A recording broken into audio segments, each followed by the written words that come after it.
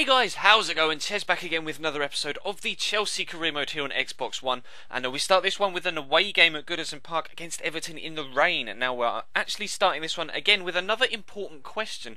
I had an important question in yesterday's video, which you guys will have answered. I'm recording this before that video's gone up, so if you missed the video yesterday, there'll be an annotation in the bottom left hand side of your picture to take you to that video. If you haven't seen it and you haven't been able to give me any feedback on the questions I asked in it, then please do feel free to check that video out. But the question in this one is it time to step up to legendary from world class? I've been contemplating it for a while because we've been starting the season very strongly indeed.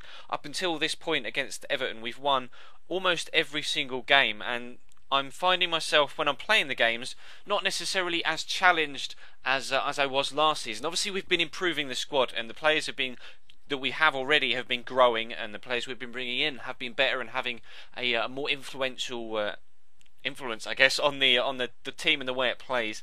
And I've not been feeling like I've had to try so hard to get results. I'm not saying it's easy at the minute on world class. It definitely isn't, but it's not as hard as it was last season. So I'm contemplating moving up to legendary. I have recorded 2 more episodes actually in legendary to try and see where we stand with if it's going to be difficult or not. But of course I want to get your guys' feedback on it and your thoughts on it as well before I make a genuine 100% certain decision. So the rest of the week for career mode will be done on legendary after today. Obviously this one is still on world class. Next 2 episodes will be legendary, and we'll see over that period whether it's a little bit more challenging for me personally, or just because I'm kind of OCD about doing stuff to the best of my ability. And if I'm playing on world class and I can at least compete on legendary, then I feel like I should be doing it on legendary, to be fair to you guys.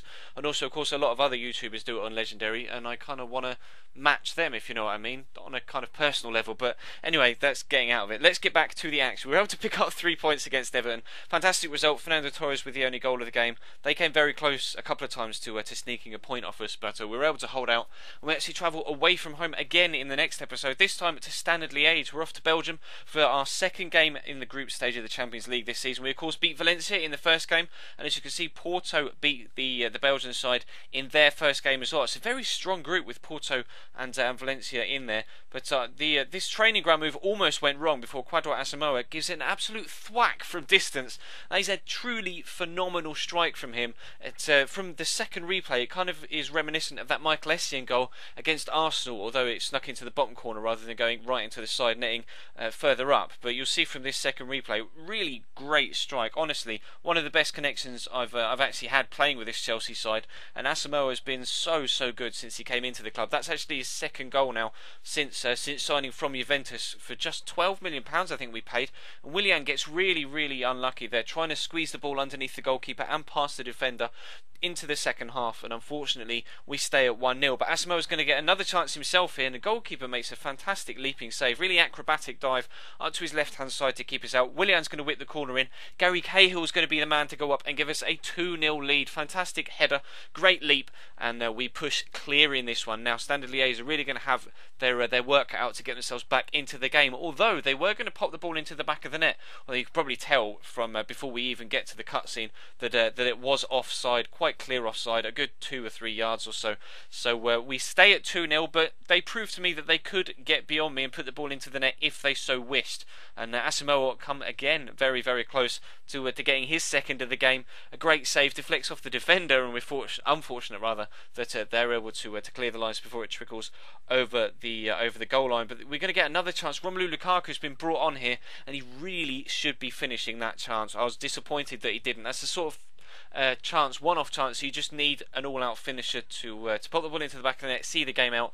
Unfortunately, he wasn't able to do so, but we were able to take the 3 points. So it doesn't affect us too much in that situation. But I have this funny feeling that something is going to be in a very important game, and we're going to get that one chance, and it's going to be Lukaku that's on the ball, and he's not going to take it. Just got that horrible gut feeling that that's going to happen at some point during the season. But we come back to Barclays Premier League action once again. We're at home against Arsenal. It's a massive tie, and as you can see, we sat top of the league, 6 points or 6 wins rather, from the 6 games we've played so far, 3 points clear of Man City, and the only game they haven't won is of course the game that we beat them in the previous episode. So the top of the table is still quite close, but if we can continue to win, then we will start to pull away from the rest. But Lucas Podolski misses a glorious chance there. Open goal, all he's got to do is slot it into the back of the net, and he takes it on his weak foot and puts it high and wide.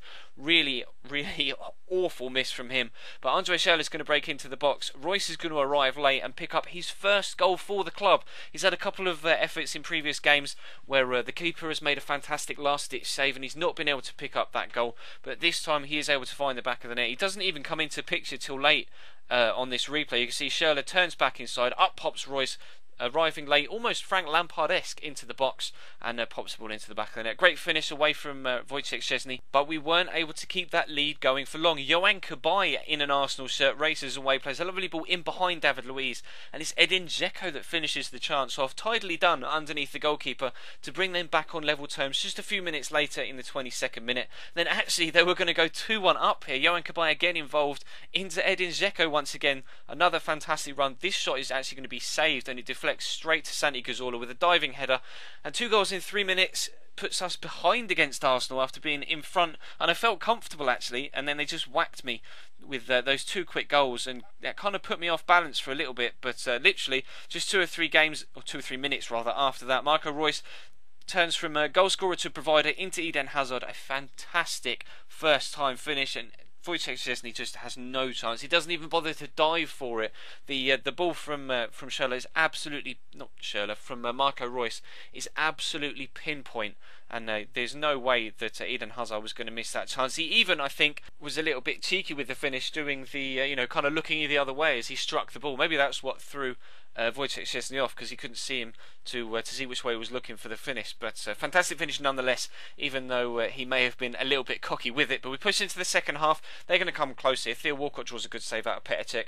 Fortunately, David Luiz is able to hoof it clear, and we're able to stay at 2-2. We're going to get a good chance here. Andre Schürrle is going to play the ball into Royce, into Luis Muriel, gets a great turn. His feet are so good. Got the acceleration to get away from Per Mertesacker, but this time Wojciech Szczesny is able to read the shot and able to get across to it to keep us out. Now, we were able to get ourselves into the lead against Man City and pick up a 3-2 win, but Szczesny just wasn't willing to let up that third goal and made save after save to keep me out, trying to get a third goal, and that really would have finished the game off. But again, another save from the Polish keeper. Fantastic effort from him, and that is how the game is going to finish at 2-2. So it's the first game this season that we haven't won, but we're still undefeated in the Premier League, which is absolutely superb. You'll see from the league table on your screen now, Aston Villa actually sits second, although City do have a game in hand and can come within 1 point of us should they win that game.